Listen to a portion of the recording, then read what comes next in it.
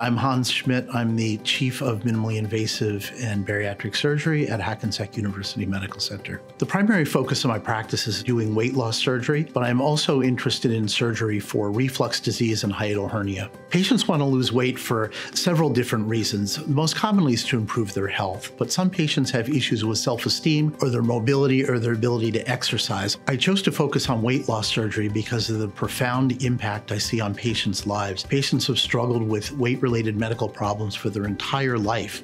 And we do a 1-hour operation, and I see a tremendous improvement. So my care philosophy is to work in partnership with my patients. We listen to their problems, we listen to what goals they're trying to achieve, and we put together a treatment pathway to help them achieve those goals. Many medical problems have different treatment options, and I want to work together with the patient to provide the treatment that's going to be effective for them. It's very rewarding to see the benefits in my patients from the care that I provide. I want patients and their families to feel confident that they're getting the best possible care that they can receive.